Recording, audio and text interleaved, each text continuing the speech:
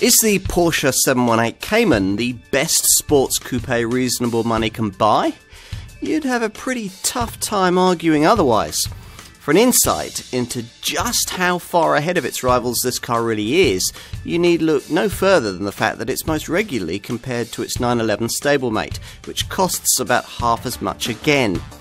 In this 718 guys, the Cayman's classic mid-engined rear-wheel drive layout remains, but has been further developed with the addition of a more powerful flat-4 engine that claims to have reinvented this car for a new era.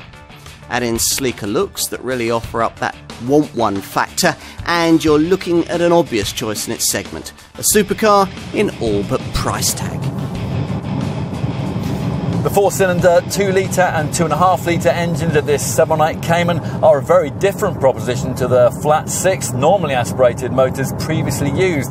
Now, some will mourn the change in engine noise, although the latest units do have their own distinctive character when they're revved hard, and they're certainly more powerful than before. The entry-level model comes with 300 bhp, and that's good enough to see off 0 to 62 in as little as 4.7 seconds if you go for the PDK 7-speed dual-clutch automatic transmission and you use the optional launch control system.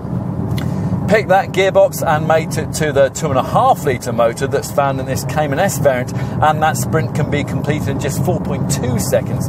Top speeds, well, they see the standard 718 Cayman hit up to 168 mph, while this S version maxes out at 177.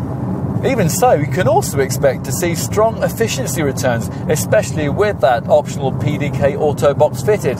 In this, guys, expect combined economy of up to 40.9 mpg for the smaller capacity model, along with 158 grams per kilometre of carbon dioxide emissions, or 38.7 mpg and 167 grams per kilometre for the S version. As well as being quicker than its predecessor in a straight line, the 718 model also benefits from quicker feeling steering, thicker anti-roll bars and a more focused suspension setup too.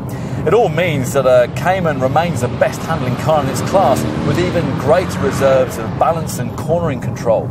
You can embellish that even further with the optional Porsche Active Suspension Management, Adaptive Damping and Porsche Torque Vectoring that maximises traction through the bends. You're probably also going to want the optional Sport Chrono package with its selectable driving modes that auto the way the engine, the steering, the suspension and the PDK gearbox react. Pick the PDK gearbox, and the Sport Chrono pack comes with launch control for Grand Prix getaways, plus a Sport Response button that aids quick overtaking by putting the engine and the transmission into their most alert calibrations for 20 seconds.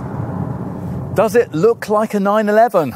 Well, the uninitiated might think so, but visually at least, the Cayman is these days no longer a lesser, rather clumsy copy of that car. Instead, this is a different, slightly smaller, more agile-looking coupe that, in this 982 series form, shares only its bonnet, boot and windscreen with the previous 981 generation Cayman that Porsche launched back in 2012. These headlamps, which are larger than before, get more prominence on the wings, and they feature 4 LED daytime running lights that sit at the corners of the main bi-xenon lamp units. Also rather pretty are these slender lights that sit above those much larger air intakes. Those are there for extra cooling, and they represent perhaps the most prominent visual expression of this model's new turbo engine concept. Time to focus on the cabin. Now, you want to know what's different, and at first glance, just as with the outside, the answer seems to be not a whole lot. Look a little closer though, and again the changes become more apparent.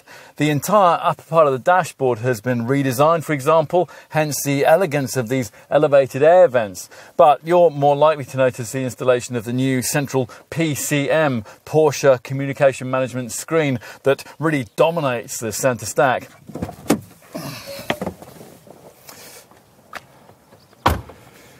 As for luggage space, well, the mid-mounting of the Cayman's flat-6 engine has always been a big plus in this regard. OK, so your service technician might not immediately agree, but you will value the utility of having 2 boot options.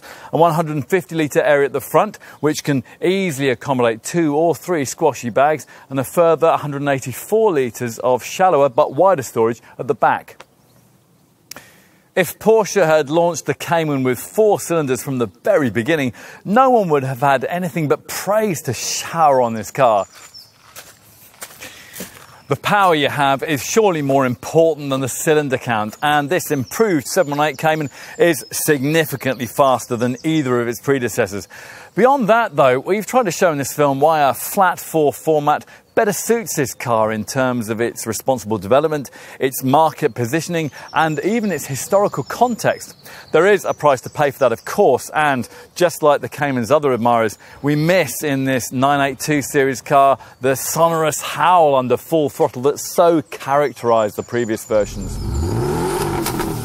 Still, if you can afford this Porsche's premium, you'd like a fixed top model, and you are shopping in this part of the sports car segment, we think you'll absolutely want the 718 Cayman.